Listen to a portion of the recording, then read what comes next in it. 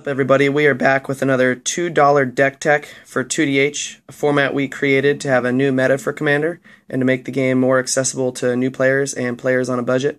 This is my fun deck. I built it just to go big and do Timmy things.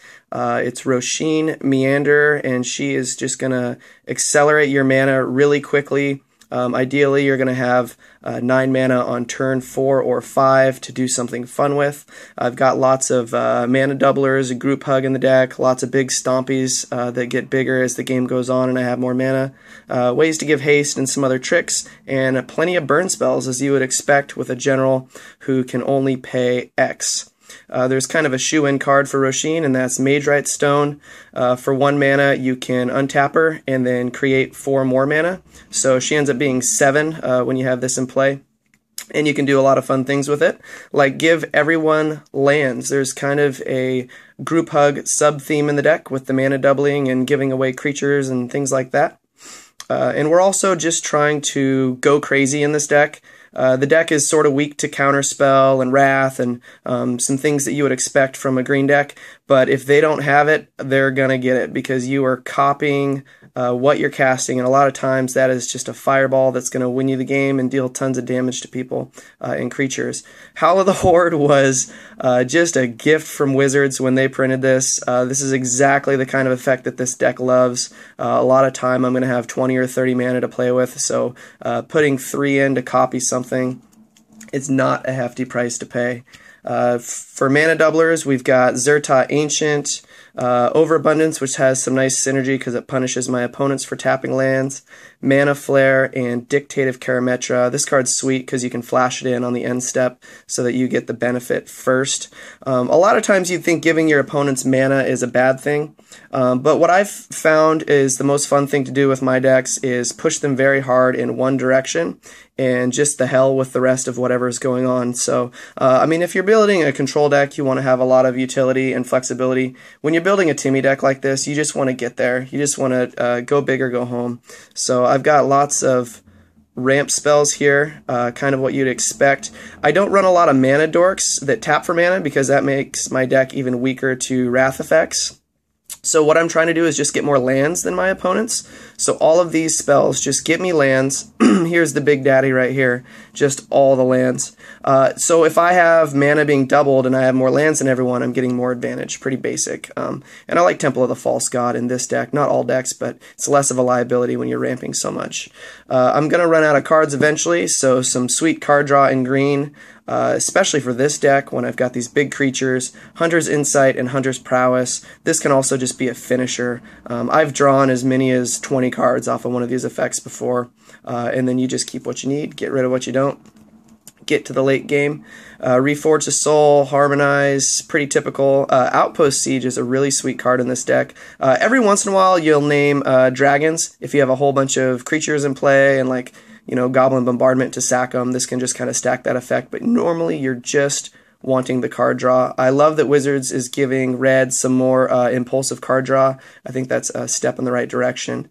Life's Legacy is not a card that you always want to run in the green deck, but you'll find with this deck that a lot of times you just have an extra 5/5 laying around, and just sacking it to get a bunch of cards that turn is better than having the body. And Humble Defector, just one more cute little way to help people out. Never give this to the blue player. You always give this to the non-control deck and try to make them a threat as well. So you can see we're going to have a lot of fun. We're going to have a lot of mana. And then the goal is to have a really high threat density after that. I want most of my cards to be able to end the game so that when I'm given the opportunity to do it, I can do it. Apocalypse Hydra, pretty sweet, and when you've got 20 mana, it's not too steep to remove a bunch of counters to ping people.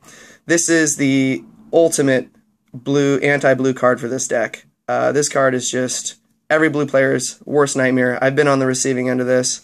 And again, when I've got 9 mana on turn 4 or 5, I'm just coming at you and clocking you. You better find some non-blue creatures and chump blockers and things to put in play, or a Wrath effect. Hooded Hydra is a great card to survive a Wrath effect. It's kind of a medium card otherwise, but I like it in the deck. I have a little bit of a token sub-theme I'll show you later. Genesis Hydra, just a value card. I mean, you get 2 for 1. You can put any permanent into play. It doesn't have to be a creature. Granted, I'm running a lot of X spells in this deck, but you're going to see a pile of value creatures coming after this. Lifeblood Hydra from Commander. This card is great. I hope it stays under $2. It's just a value machine in this deck. If they kill it, I get a bunch of cards. If they don't kill it, I'm beating face with it. So they have to exile it for me to not get value. There's a lot of cards that don't cost X, but they have X in the casting cost. And Rosheen don't care. She can pay any cost that contains X. So at first glance, you might not realize that, but Hydra Broodmaster and Pelucranos and effects like this, you can just dump mana into them. Tons of mana sinks in this deck because I really need to get value out of each one of my cards since I'm green-red. I have made 10/10/10s with this before at instant speed, and it felt pretty good. This deck is just all about having fun and going big. Steel Hellkite. Every time I'm about to cut this card, I just get like insane value out of it.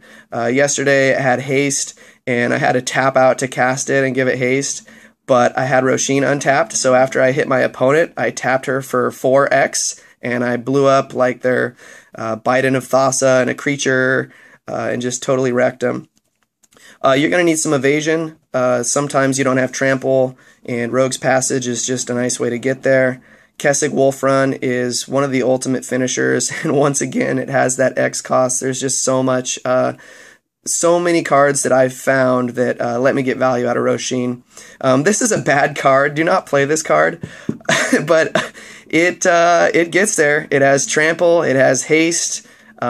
It's just really funny. It's what you need to get there sometimes when you need those effects, and it's one more way to get it.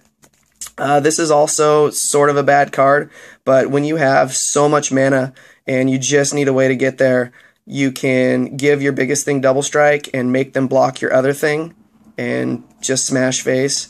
Triumph of the Hordes is a pretty obvious finisher. This card's becoming a little bit cliche in 2DH, but you really can't say no to it, especially when I'm going to be able to make some tokens, and I just need trample and need to kill the control player before they untap and have their removal spell. Fires the Yavimaya makes sense. You're getting haste. You got Ogre Battle Driver. Not only gives haste, but pumps your guys. This is great when you're making a whole bunch of little guys. Surrak the Hunt Caller, recent addition. Just a value 5/4 for 4, can also smash pretty well and gives haste to something, maybe himself, maybe Rosheen. One really cute thing you can do with Rosheen is cast her, and when she has haste, you can immediately tap her, so it ends up being sort of free if you have an X spell. Mosswart Bridge is great just to cheat things into play. It's really not hard to get to 10 power in this deck. One Malignus will do it. Again, just smashing with value creatures now. That's what this stack of cards is all about. All these cards can end the game, take over the game. Giant Ataphage, just getting there, making more guys. Inferno Titan, just a value machine, gets blockers out of the way. Charmbreaker Devils. If you've never recurred to Boundless Realms with Charmbreaker Devils, you just have not timmied yet. This card's also just a great beater. He can be a 12/4 pretty easily on your turn.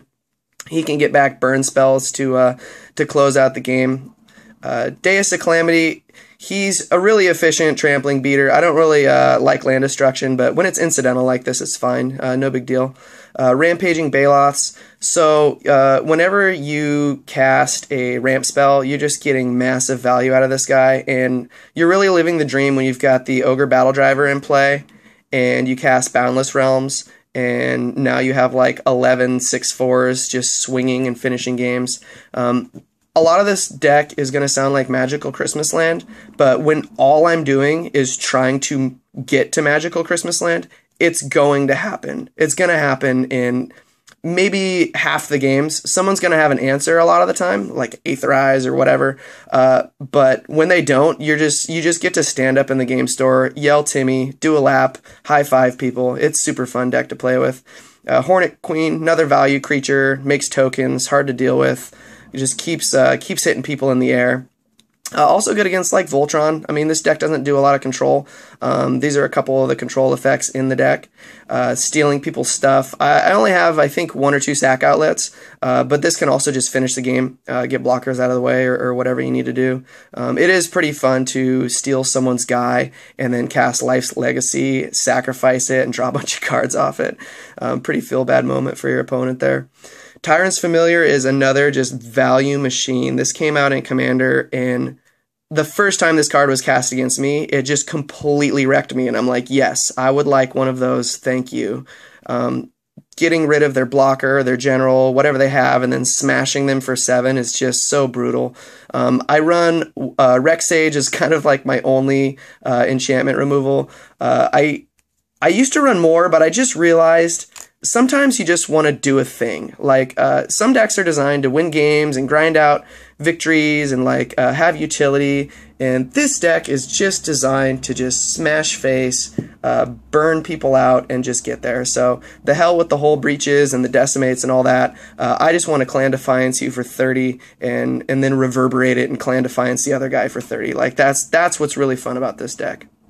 So it takes out a flyer and a creature. Devil's Play, just the card advantage you need in this deck, being able to flash it back later after people have forgotten about it. It's just so beautiful. I love this card. Crater's Claws, I ran it because it's just, that extra 2 damage can be relevant, especially when you're copying it or whatever. Banefire, really sweet card, can't be countered, can't be prevented. Really nice way to finish off that control player that you've only hit for 12 or 15 damage early in the game, but now you're like 25 mana lol, get you for Xaxes. Sudden Demise, pretty sweet. Oftentimes can be a one-sided board wipe that you need to just completely wreck the Reanimator guy or the Token guy or the Voltron guy. Gets around hexproof, really sweet card, and then you smash with all your creatures. Comet Storm is so powerful. I mean, I know you don't want to open it in your Modern Masters draft, but for value, but it gets value in the game. I mean, you are just kicking it hardcore and burning 3 people and a creature. Remember, I've got like 20 mana like all the time in this deck, so all of these cards are just super powerful. And the nice thing about these burn spells too is in the early game, if you know you just have to get rid of something before it goes off, like the Narset type creatures, you can just burn everything for 2, and totally slow down the guy who's running an elf deck or whatever it is. So this deck does have quite a bit of utility, even though it looks like it's all about the late game. Molten Disaster, another way to finish the blue player. They can't counter it because it has split second. Impact Resonance. This is a really great little utility card. So in the early game, you can bash somebody for 6, and they're like, well, I don't want to block with my guy because I need my guy, so they take 6, and then you're like, Impact Resonance, hit your guy, hit somebody else's guy, and then in the late game, you're just copying a Clan Defiance. It's like another Reverberate in your deck, and having the instant speed is just really an insane effect for 2 mana. This is a sweet card. You should try it out in your deck and see if you get value out of it. Speaking of value, all of these burn spells can instead give you a ton of 3/1s. Just a ton. So burn you for 15, instead of you taking damage, I get 15 3/1s. If I have an Ogre Battle Driver in play, I mean, these guys stick around too. Like, these are not sacrificed. So you just get a ton of tokens, and here's a couple other ways to make tokens. This is Token and Group Hug. I love this card when I'm playing against especially a blue player, or even if like someone's just way ahead in the game, or someone's like, they're playing like sack outlets or something, and it's really funny to just give them nothing and give the guy that's losing everything. Or you can split it up if things are even. Either way, you're getting a ton of creatures in play. You're making use of your mana. This deck's all about having mana sinks and cute things to do. Tempt with Vengeance. Do not accept this offer.